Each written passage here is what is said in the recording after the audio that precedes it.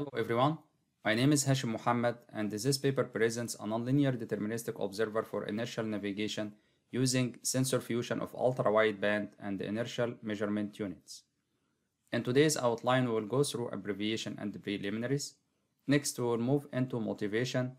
Next, we will go through problem formulation, discussing ultra-wideband, inertial measurement unit, and the navigation problem. Then we will discuss the deterministic navigation observer. We will move next to numerical results, and we will conclude our presentation with a summary. In this presentation, I denotes inertial frame, P denotes body frame, R is a set of real numbers, Rn by M is a set of real numbers with dimension n by m, SO3 is a special orthogonal group of order 3, and SE2, 3, this is the extended form of the special Euclidean group. So as we discussed earlier, that SO3 is the special orthogonal group of order 3, and for a matrix R, it belongs to SO3 if its determinant is equal to positive 1 and its multiplication by its transpose is equal to identity matrix. This is a definition of a skew-symmetric matrix, and X belongs to SE23. This refers to the vehicle navigation matrix, and the vehicle navigation matrix includes orientation R, position P, and linear velocity V. UM follows this map. So navigation in GPS denied region is very important for ground vehicles, for unmanned aerial vehicles, and autonomous underwater vehicles. Majority of the existing navigation solutions require GPS signal. GPS is unavailable in indoor missions. Also, the other problem is that obstruction and the multipass can lead to inaccurate measurements or signal denial. Over the last years, several GPS denied navigations have been proposed, such that we have estimators that is based on the fusion of stereo camera or monocular camera plus IMU. We have estimators that is based on LiDAR. We have estimators that's based on fusion of UWB and IMU.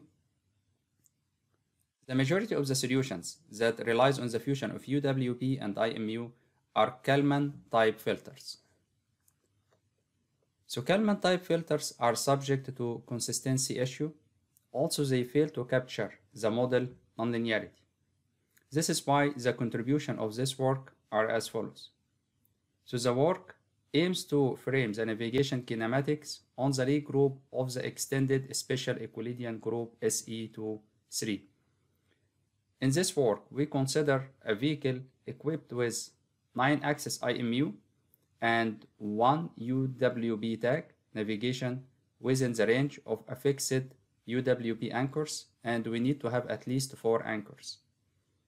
So we propose a nonlinear deterministic navigation observer on the Lie group of SE23, which relies on the measurements of ultra-wideband plus the inertial measurement unit.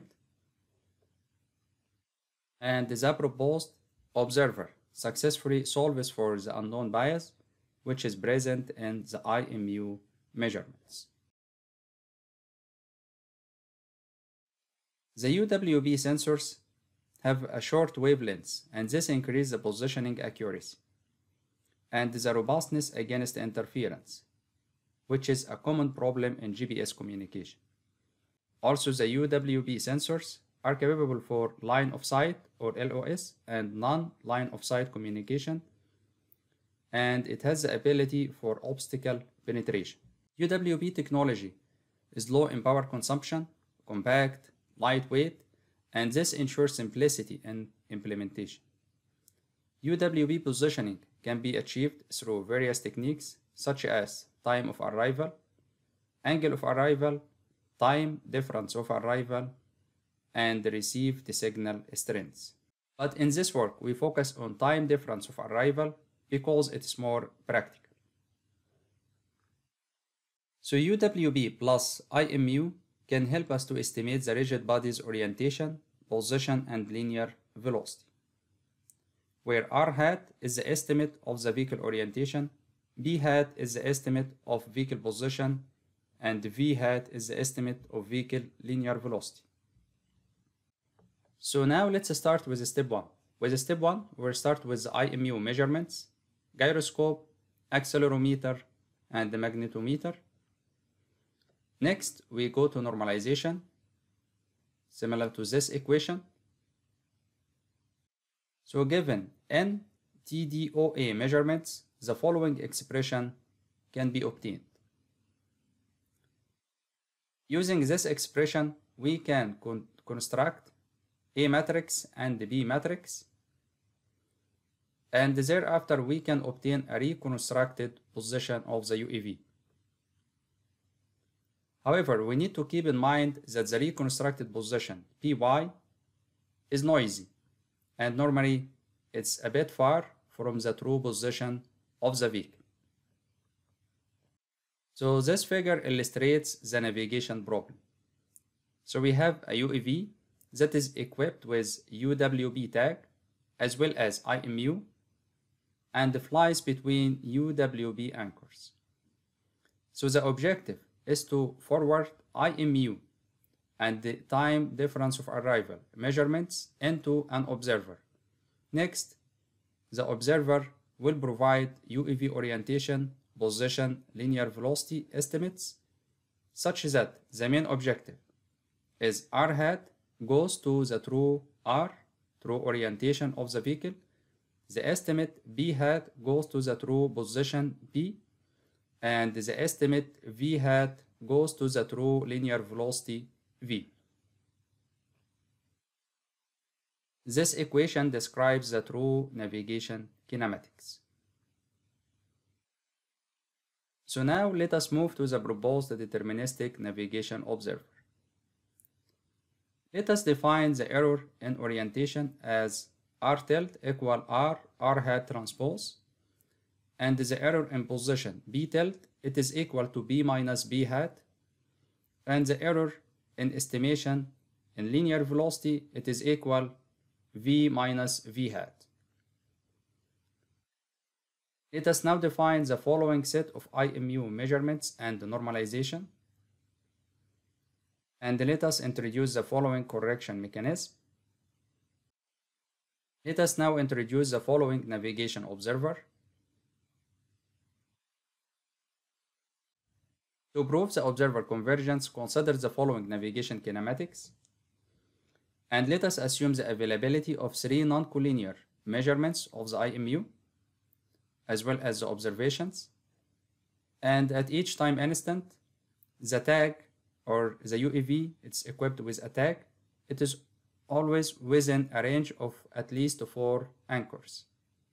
This way, all closed-loop signals are exponentially stable from almost any initial condition. For complete proof, please refer to our paper.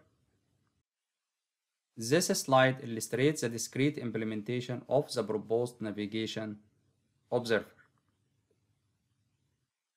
So now let us move to numerical results.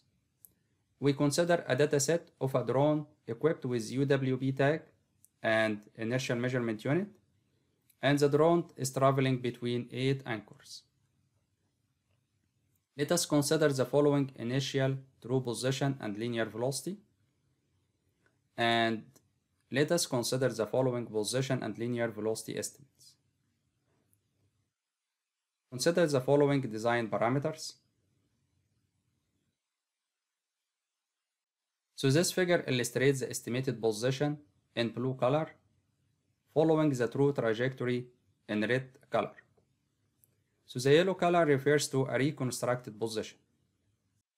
We can see good estimation performance for the position starting from large error initialization to the true trajectory. This figure shows the error convergence in orientation, position, and linear velocity. So we can see the error in orientation, position, and linear velocity converged very close to 0. In summary, the inertial navigation problem has been addressed using UWB IMU fusion to supply measurements to a nonlinear deterministic observer on the Lie group of SE23. The observer successfully estimates the vehicle orientation, position, and linear velocity ensuring exponential convergence from almost any initial condition. The proposed observer revealed a robust and strong estimation performance when tested using a dataset of measurements collected during a dataset of drone flight and benchmarked against the ground truths. So here is a set of references that we used during the presentation.